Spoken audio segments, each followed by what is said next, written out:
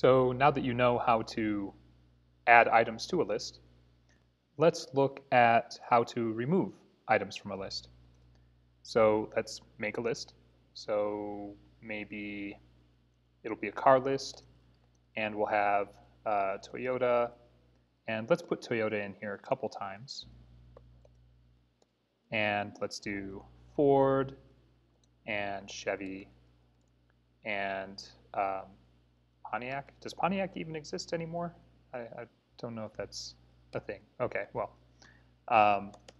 let's print this car list and run it. Toyota, etc. Toyota's in there twice. So one way that we can remove is by using the remove method.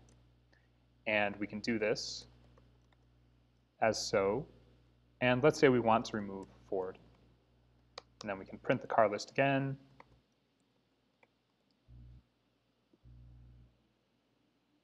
Notice Ford is not in there anymore.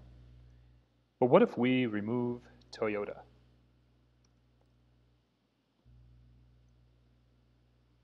Toyota is still in there a second time. So remove will delete the first instance of that element, right? So it's looking for the element by its value, finds it, gets rid of it. I'm going to show a really quick way to remove all instances.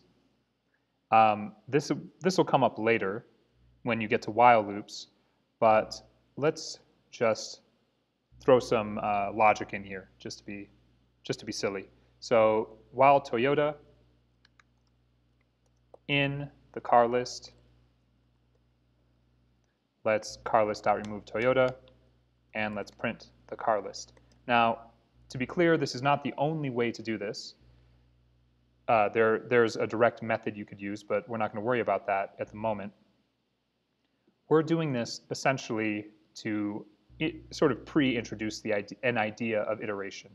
So as long as this value is in this list, right, we've got this logic here, then we're going to perform a remove operation, and eventually we won't have to do that anymore. Notice Ford, Chevy, Pontiac. So that worked. Now, you can also remove elements by their index. So if we want to remove the third element, then we can just do this. And if I print the car list, we have indeed removed the Chevy. So that's just del car list. Del is going to come back around. This is how you remove key value pairs in a dictionary as well. You'll see this a few other times. So that's about it for now for removing items. I just wanted to introduce that idea of iteration because we're going to get deeply into iteration in the next set of lessons.